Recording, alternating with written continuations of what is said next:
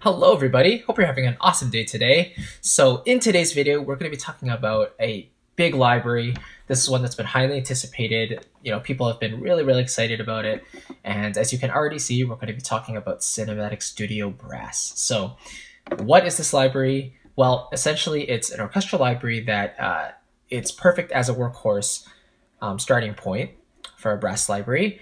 And it basically ships with all of the essential brass instruments that you get in an orchestra. So you have the French horn, you have trombone, trumpet, tuba. So those are kind of the four big ones. Then you have the bass trombone included as well. Now, in addition to that, you also have some ensemble patches like 2 trumpets, 2 trombones, 4 horns. So that helps you get into the more epic and really cinematic territory, which is great. And then finally, the full ensemble patch. So let's dive right in. I'm going to take you through the patches, all of them here, and let's have a listen to the tone and the quality and just how it all sounds. So let's start right at the top with the trumpet. I typically like to start with the high instrument in my review. So in this case, we'll start with the solo trumpet. So let's have a quick listen to the legato.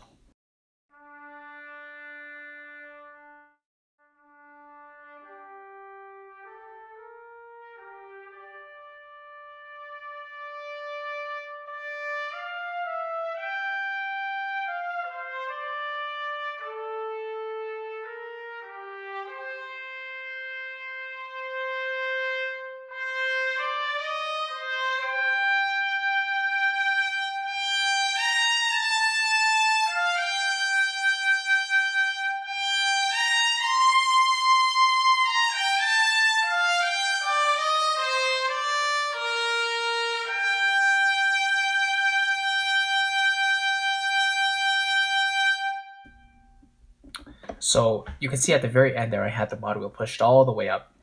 And that's basically the triple forte dynamic. So one of the main standout features of this library is really the immense dynamic range. On the Cinematic Studio Brass website, it basically lists that there are 4 dynamic layers that were basically recorded. And so, all of these transitions, legato transitions, were recorded long form, as they call it, which basically means there's no X fading or there's no scripting of any kind to simulate legato transitions. It's all true recorded, and they recorded those legato transitions in those dynamic layers as well. So as a result, it all sounds very natural when you transition from note to note.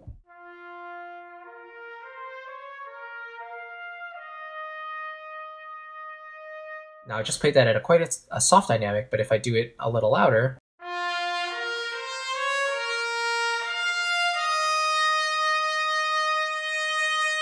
it sounds just as good. And you notice that there's a tinge of vibrato in there as well, which gives it that really romantic feel. And typically when we're doing legato lines, it's pretty usual to be playing more of a romantic or a kind of an adventure line.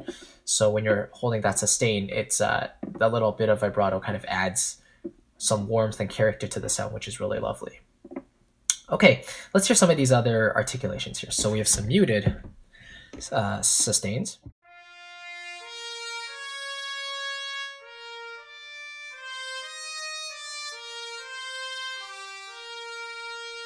Let's take off the legato here.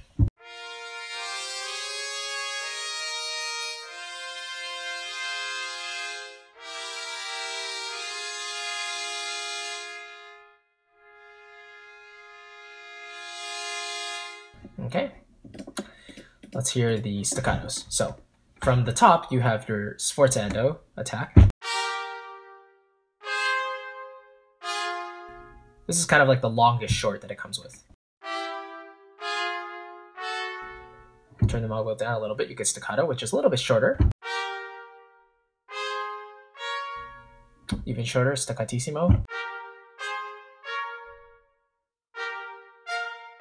And then finally, your repetitions. Now, when you do this, you can basically play a bunch of notes in a row, or maybe a really quick scale up and down.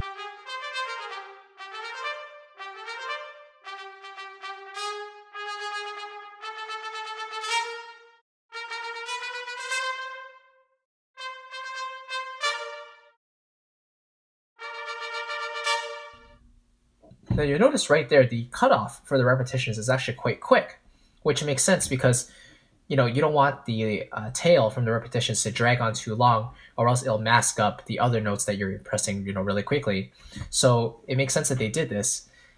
So if you're trying to end a phrase with a really short note, then I might do a bunch of repetitions and then end with a staccatissimo note, because that tail is naturally longer. So maybe like something like this.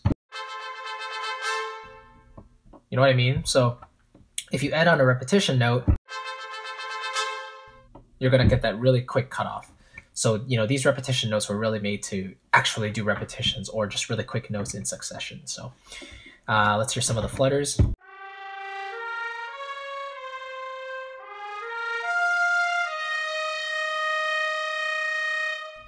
Pretty nice there. Some trills.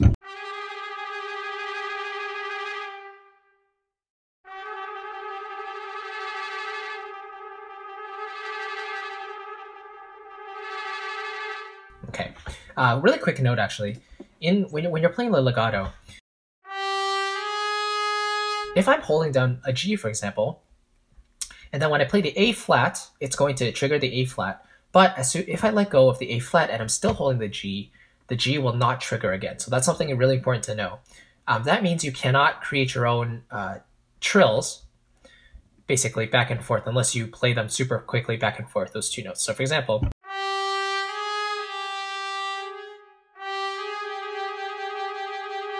right? And that probably doesn't sound that good anyway. So what you want to do is actually use the trills patch. And that one comes with half step trills and whole step trills. So.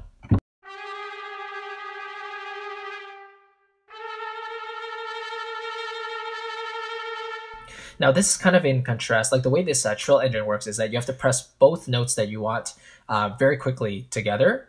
So you can't hold one and then wait a few seconds and then hold the second one. You actually have to press them quickly together, because with the orchestral tools libraries, you can hold one note down, you can basically play the second note whenever you want to, and then the trill activates.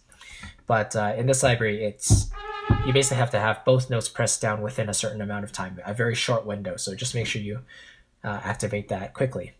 And then the marcato articulation.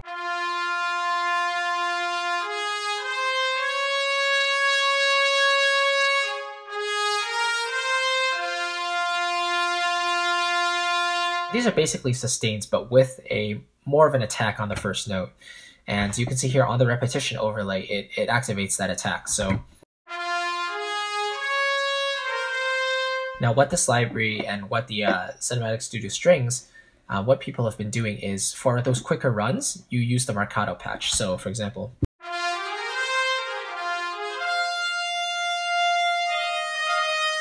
oh, there's my first hanging note.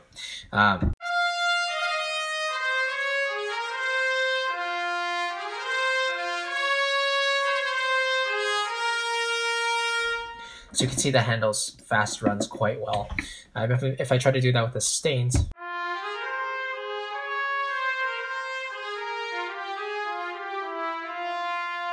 then each legato transition feels a little bit lagging behind. So typically you want to use the sustain patch the legato for, more of the slower lines, that type of thing.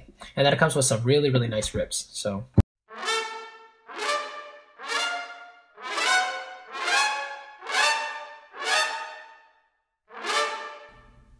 Right. Now it also comes with a reverb dial here, which you can use to add extra reverb to it, but I really like the default setting it comes with, because on the stage, the Sydney what's it called, track down stage, excuse me, I think it has a really warm sound, more on the dark side. So out of the box, it doesn't sound like the brightest brass library, like Cinebrass, for example, but in terms of the actual dynamic range and getting it to pierce through the mix, the instruments come recorded with those really high dynamic layers. So you can achieve that screaming, trumpet or horn, just really get it to rip through, and it can really work well. So, kudos to Alex and his team for doing a really good job capturing those dynamics. Now let's go into the solo horn. So I'll just talk less now.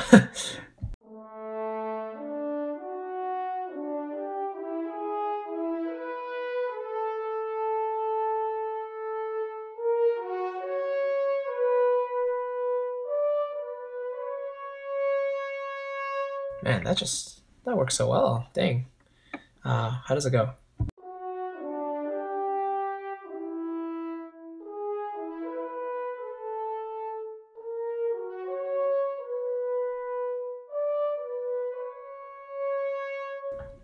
Anyone recognize that?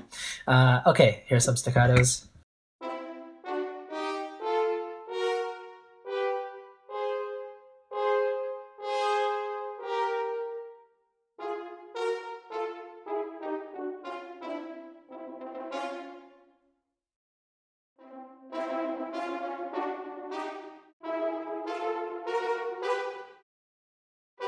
Again, really short or really fast cutoff on those repetition samples.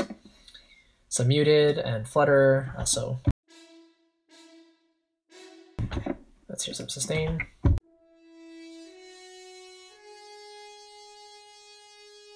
Okay, flutter.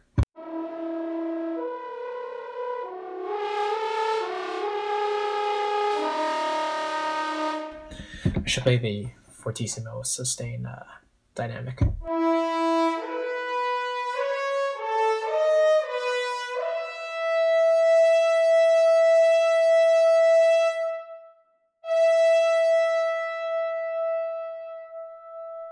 So there's that really sweet poignant tone, and then write it up.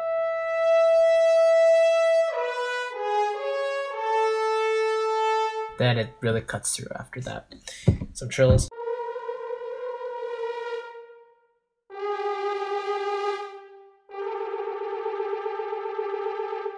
Double tongue.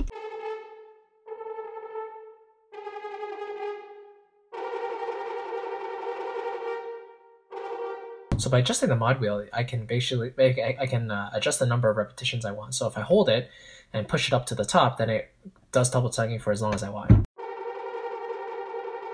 Bring it to the middle, only like 6, you know, that kind of thing. So it's pretty cool.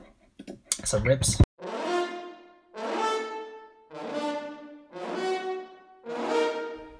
So really nice tone there. All right, solo trombone. Let's give this a listen.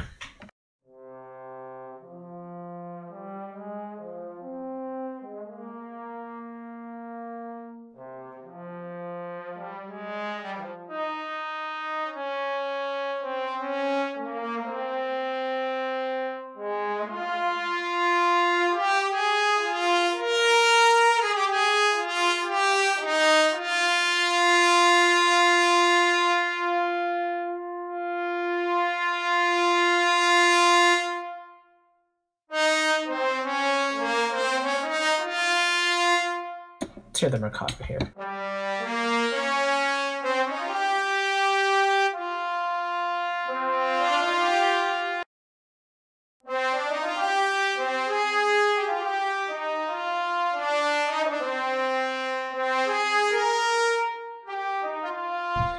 There's a repetition overlay you could hear there.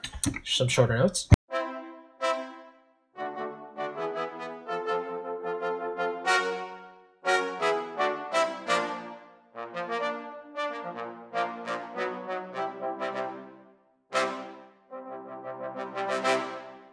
So the shorts here are controlled by velocity. The harder you press, the more brassy those samples are going to be. The rips.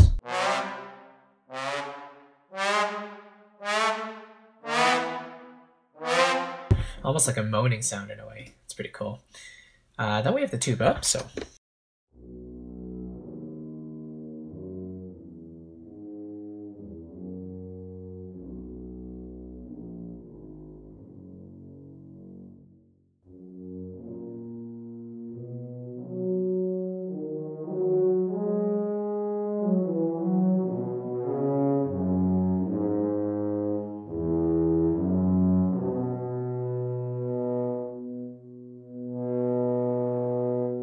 So with the mod wheel all the way up, the tuba doesn't get to that brassy sound, but you know, usually you would use the tuba as a baseline warm support anyway, so we don't really need that.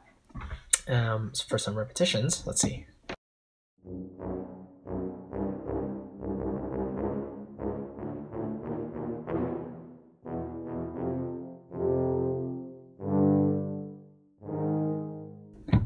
Just a really warm tone there.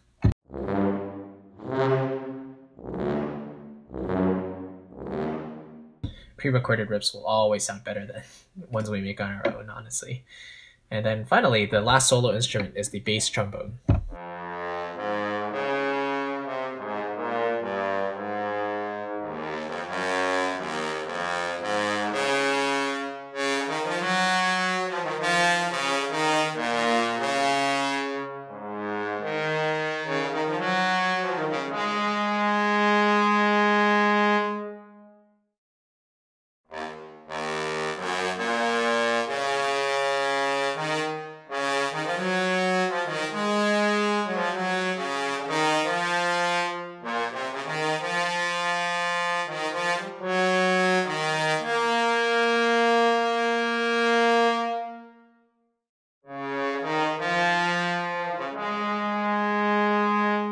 So for this one, where we have the legato, there's a little bit of a tiny dropout between each note. So I might not use this one more exposed compared to the other ones. The other ones, actually, I'm using the solo horn right now in a new piece, and it sounds really lovely. The bass trombone, I feel, is an instrument that generally is used to, provide harmonic support and some extra strength in the orchestra anyways. And it feels like this one was made for that purpose, actually. So you hear how it almost sounds like each subsequent note is being tongued in a way. So there's a little bit of a cutoff. I'm not sure if that was intentional, but it's something to note, just, to look out for when you're actually using this legato feature. Let's hear some double tongues.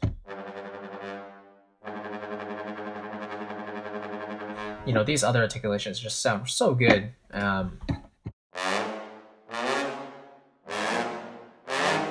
Right, so very bright and raspy tone there.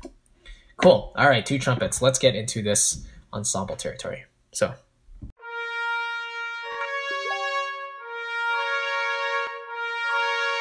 Just turn on the legato.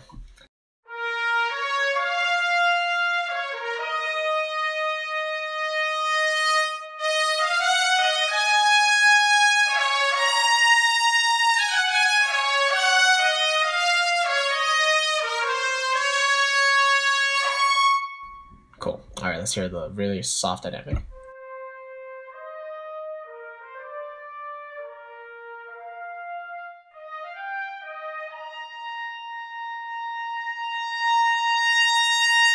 I mean, just by going through that, it sounds so natural. Like when you start really soft and then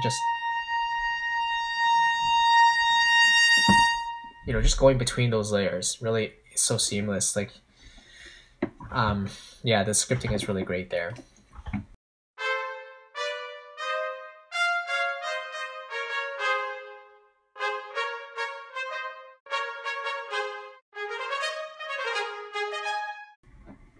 Cool. And again, that cut off there, just the note.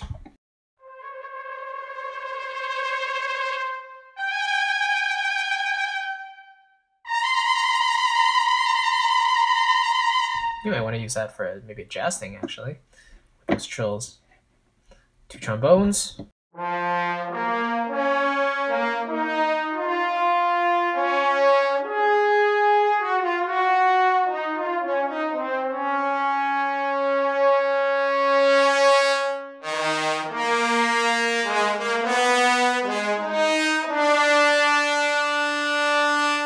One thing I should note is that, like with cinematic studio strings and solo strings, there is a little bit of delay, when you're playing the legato stuff, and it's more evident in the cinematic studio series than in some other libraries. But for me, it's a pretty easy workaround. I just basically move everything back a little bit, move all the notes so they just activate earlier, then it lines up with the rest of the music. Another option is to do some delay adjustments here so that it just compensates for that. But for me, I kind of like to see the MIDI move around, so I just take every MIDI note and just drag it back a little bit. Okay, and then finally the 4 horns, or not finally, but...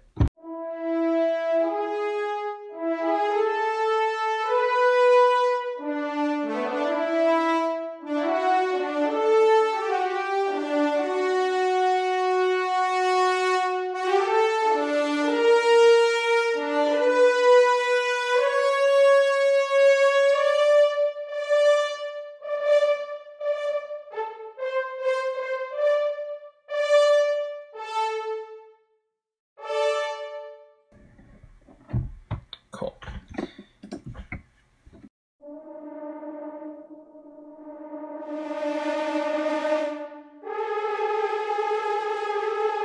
That almost sounds like a angry swarm of bees or something.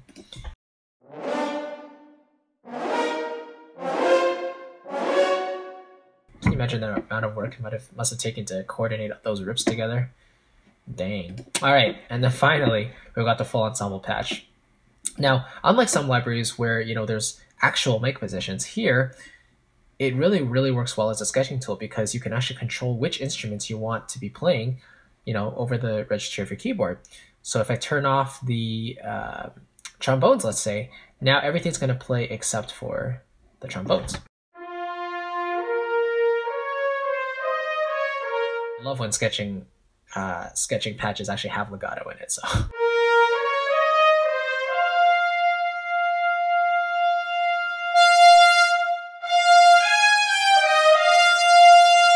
Now you'll notice it is louder than the other patches just because it's multiple instruments layered in together. So naturally you're going to have that increase in volume. Let's take out the horns and let's say the bass as well. So now I just have trumpets.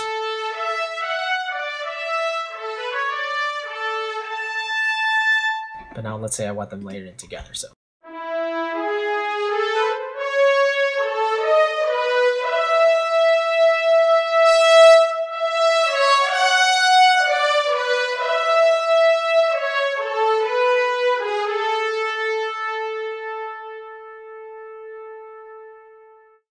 And then when you get really, really low in the mud wheel, there's a niente function, which basically means it fades to silence.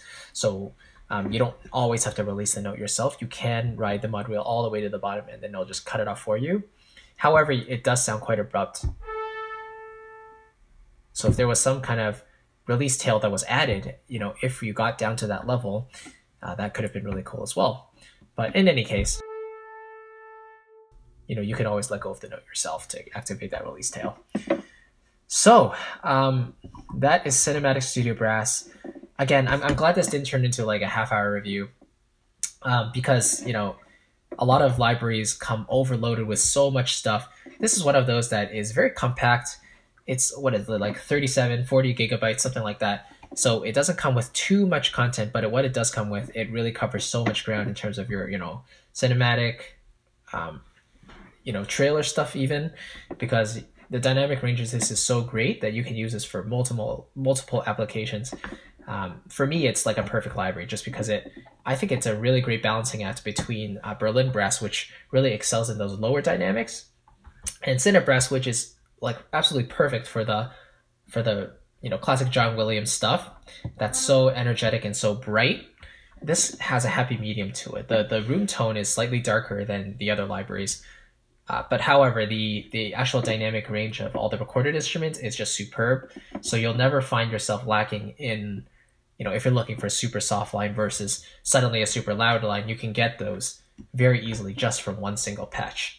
So I think that's really the standout feature of this library. Plus the legato engine, they really spared no expense in getting it as smooth as possible. People are asking about runs. You can use the Mercado patches for that. I completely missed that when I did my Cinematic Studio Strings video. But yeah, I mean, that is pretty much it. So if you have any questions, please let me know in the description, or not description, comment section below. And I'd be very excited to get back to you. This is a fantastic library. Definitely pick it up. And it's one of the most affordable brass libraries out there. So, with this given quality at its given price, to me, it's a no-brainer, especially if you don't have a brass library yet to start out with. Definitely consider this one. So thank you so much for watching. I really appreciate it. And in the next video, we will, I don't even know yet. We'll figure that out. Anyway, thank you for watching. I'll see you in the next video. Have a good day, guys. Bye-bye.